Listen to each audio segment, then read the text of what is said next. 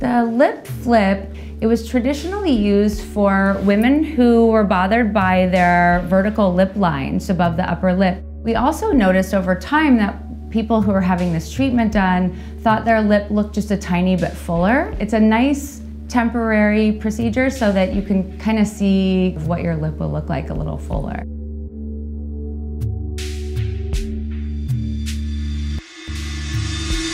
Hi, I'm Jordyn and I'm getting a lip flip done today. I want to get the lip flip done today because I've always had a slight insecurity about my lips. I've always felt that my upper lip was a bit smaller than my bottom, and I always wanted more fullness in my lips, and so that's why I wanted to try out this procedure. I actually don't usually like to smile with my teeth because of my lips. I feel like my upper lip kind of goes away when I smile with my teeth, so I'm definitely excited to, show off my teeth a bit more once I have this procedure done. I would say I'm a little nervous of how it'll turn out because, when you see other procedures done, everyone's face is different, but I have heard great things about this doctor and I'm confident that she'll do a good job and we'll know how to enhance them in the right way. I'm Dr. Nancy Samolitis. I'm a board-certified dermatologist and owner of Facile and Facile Skincare in Los Angeles, California. I specialize in cosmetic dermatology, but I'm really a big advocate of healthy skin in general. So the lip flip is a treatment that is done to relax the muscle partially just above the lip. And what happens when that muscle's relaxed is that the upper lip is able to show a little bit more. So it makes the lip look a very small amount fuller, but it also prevents the lip from puckering too aggressively. So it can prevent those upper lip lines that are very difficult to treat later in life. And it can also make the lips show more when you smile. Where that muscle is quite strong, so right here, and then we also come in a little bit right here. And do that big smile again. So you can see how when the lip rolls under here and here, it's gonna help to achieve a more full look when you smile, when you treat it that way. Perfect. Oh, great. Are you ready to get started? I'm ready. Okay, let's go. First, I'm going to reconstitute the bottle of Botox. What we do is we take bacteriostatic normal saline and inject 2.5 cc's into the Botox bottle. This makes the Botox into a liquid that's able to be injected into the patient's skin. This is a really nice, simple introductory treatment for somebody who's nervous. It also helps that the treatment's so easy that I think she will be more comfortable with repeating it or maybe moving on to other procedures in the future. The needle that we use to inject is the finest needle that you can actually squeeze a liquid through.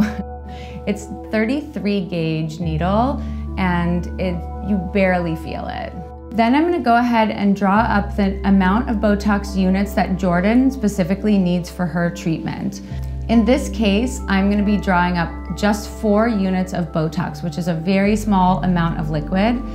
Next, I'm assessing where my injection points will be by asking Jordyn to make a pucker face. So when I see her pucker her lips, I can see that I need 2 injection points per side. Now I'm going to go ahead and start injecting. The entire procedure from start to finish, including drawing up the product, takes about 5 minutes. The price range for Botox lip flip probably varies depending on where you live.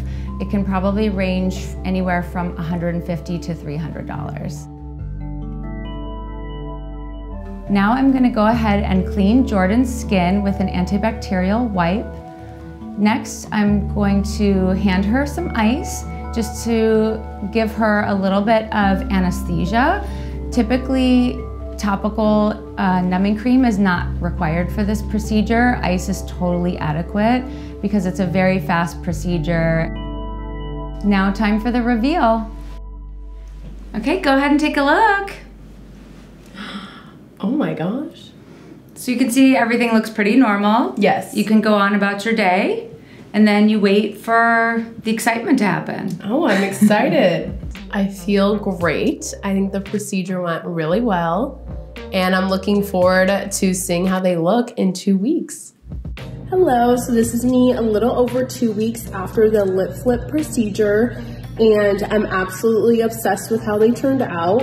It's nothing like too dramatic. It's just a little bit, you know, extra thickness in my upper lip, and you can tell like a little bit, especially when like I smile. So there. And even when I talk, you can see that the upper lip is a little bit more thick. And I'm just so happy with the results. Highly recommend the procedure, especially if you're like a little bit hesitant on, you know, filler and just kind of want to see what it would look like with a little bit extra fullness. Jordyn did so great. Even though she was nervous, she didn't flinch, she didn't ask to take a break. Most patients do really well with this procedure. It's pretty simple. So the aftercare is pretty simple. Most of your normal activities are totally fine. I typically recommend not doing any strenuous exercise or doing something where your head might be inverted, like yoga or laying face down on a massage table, just for about 24 hours. I typically like to check in with my patients after about 2 weeks when I know the treatment is fully kicked in to see how they like it. Typically when we use Botox or other neuromodulators, the results are known to last about 3 to 4 months. In this case, we're using a very small amount of product, so we typically expect the results to be of a shorter duration, usually about 6 to 8 weeks. But everybody's different, and some people's product can wear off a little faster or last a little longer than we expect. So I feel that after this experience that I have a way more positive outlook on plastic surgery. And I think we've moved into a new time where it's okay to get work done and it's better to discuss how it went. I'm looking forward to the extra boost of confidence that I'm going to have, and hopefully my story helps others become more confident as well. Thank you for watching Refinery29. To watch more videos, click here. To subscribe, click here.